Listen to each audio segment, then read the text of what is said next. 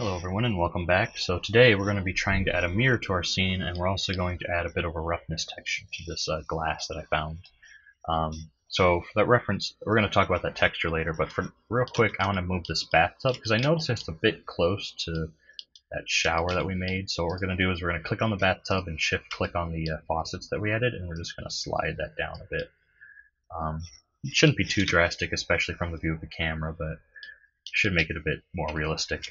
So anyways, let's quickly add in that mirror I was talking about. So what we can do is quickly add an object right here on the wall. We're going to click on this 3D cursor right here, and we're just going to click on the mirror. What I'm going to do is I'm going to hit Shift A, and we're going to just add in a basic cube. We're going to go into edit mode, and we're going to hit SZ to scale in the Z, and we're going to scale it a bit, and then we're going to go to the side here. And we're just going to turn on wireframe for this. So we just want to line it up to the as close as we can to that table, or yeah, to the table. So I'm going to hit Alt A to deselect everything.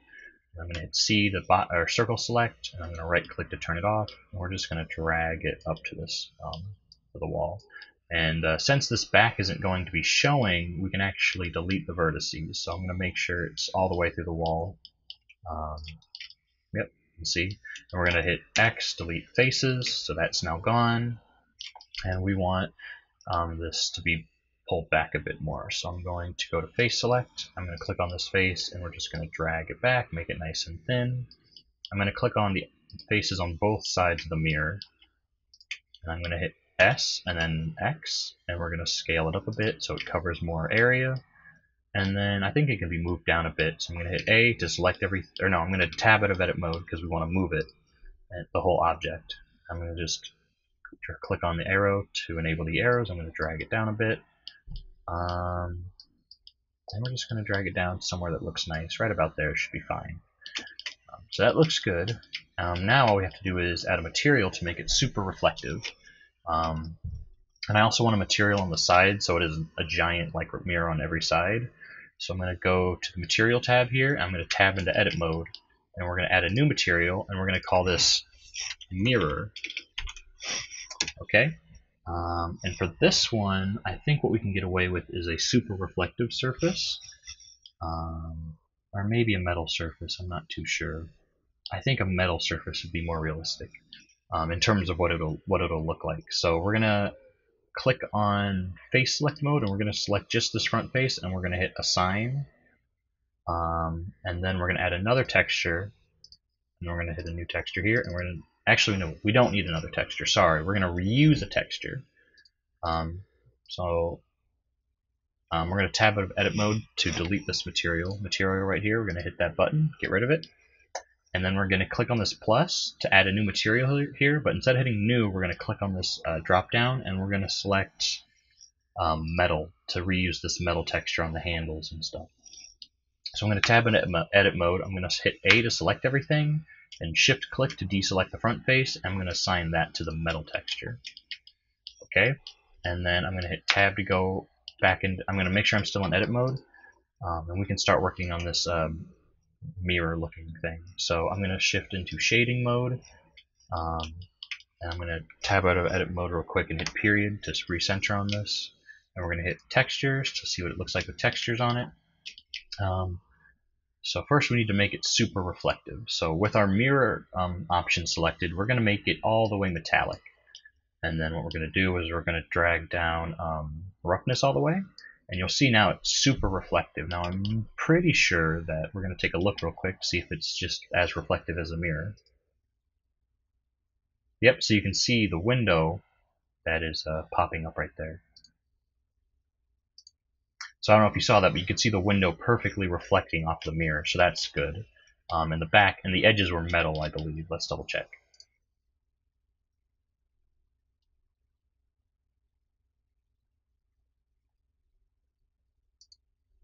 Yeah, so it appears that the edges were metal, so that should be good, and we can always double check in the when we do an actual proper render. Anyways, let's now let's go back to layout mode.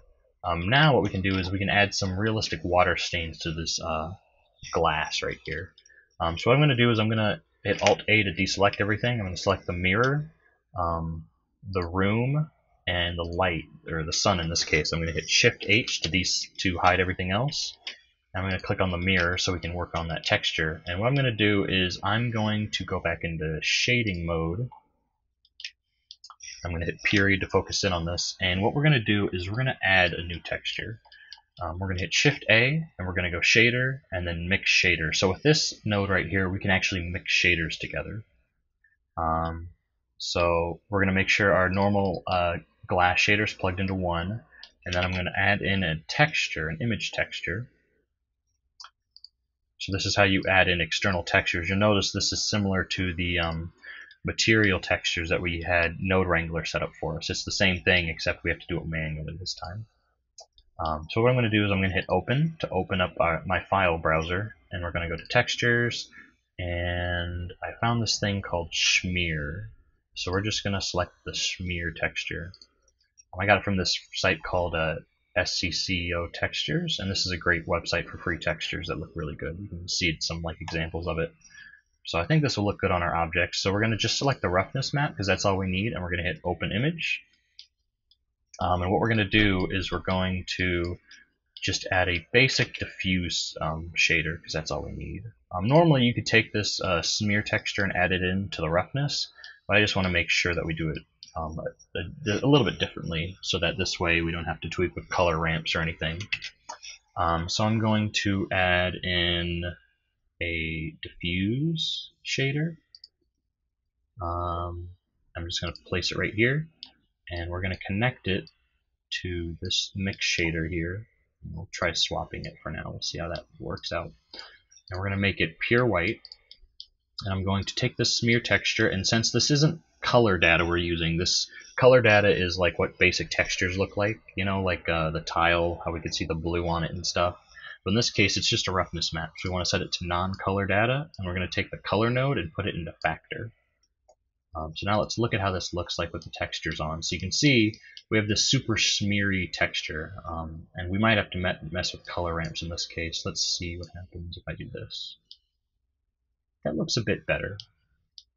Yeah. So it turns out we actually needed the nodes like this. So we're just going to move these around so it looks a little bit cleaner. So in this, basically what's happening is we have the glass texture and then a white texture to simulate like water stains and stuff, and we're connecting it to a mixed node which will take the factor of that smear texture, which looks like this, by the way. It just looks like this black and white mess, and what it will do is it'll make it look like the glass is a bit dirty. But we don't want it to be that dirty, so what we're going to do is we're going to add in a thing called a color ramp, which this thing's kind of voodoo. It's hard to explain how it works, but basically we can tweak with how black and white we want things to be on this.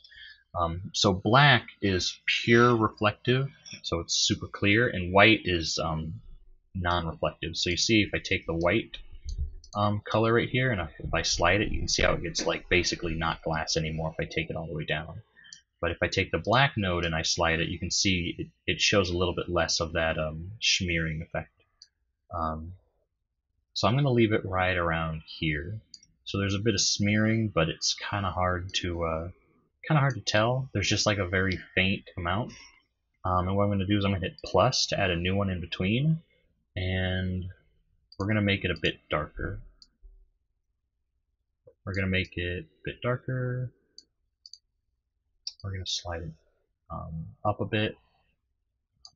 Maybe here, maybe if we do this. I just want to get rid of those really hard surfaces. So actually we're going to get rid of this by selecting it and then hitting the minus. And I think we just have to change this white node on the end. So we're going to click on the white node and we're going to bring it down a bit so that you can see those really bright white spots aren't visible anymore. And if we drag this down, we can add a little bit more of that like dirtiness to it. And this will look even better in the render. So let's see what this looks like real quick.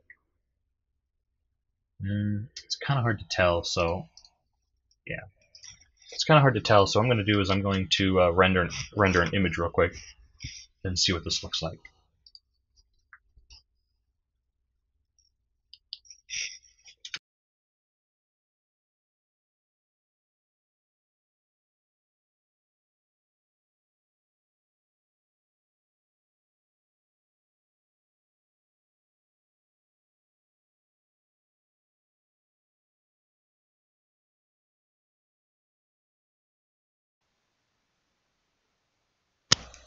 Okay, so that's our finished render, and you can see, even though it's still pretty pixelated because we didn't give it very long to bake, you can see some of those smudges on the glass now, and you can also see we have a reflection in our mirror, and you can actually see there's our soap and stuff. We didn't hide that, but you can also see the faint reflection of the table and the bowl and stuff, if you can kind of see that in the mirror. So that's going to look even better when we let it bake a bit longer.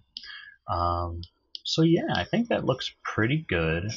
I'm not 100% sure what I want to work on our next episode. Kind of looking here, we could add maybe that cloth I was talking about. And we might actually, I think I'm going to work on the walls and stuff because they look a little bland right now. We should at least add a bit proper texture just to be sure that they're rendering as optimally as they can. But yeah, I think that's good for this episode. In the future, we're also going to be adding some better lighting instead of just a boring old sun, because 360-degree pictures can add a lot to a scene, a lot of realistic lighting and such. So yeah, that's it for this episode, and thanks for watching. Please leave down any comments if you had any thoughts, or if I was going too fast or too slow.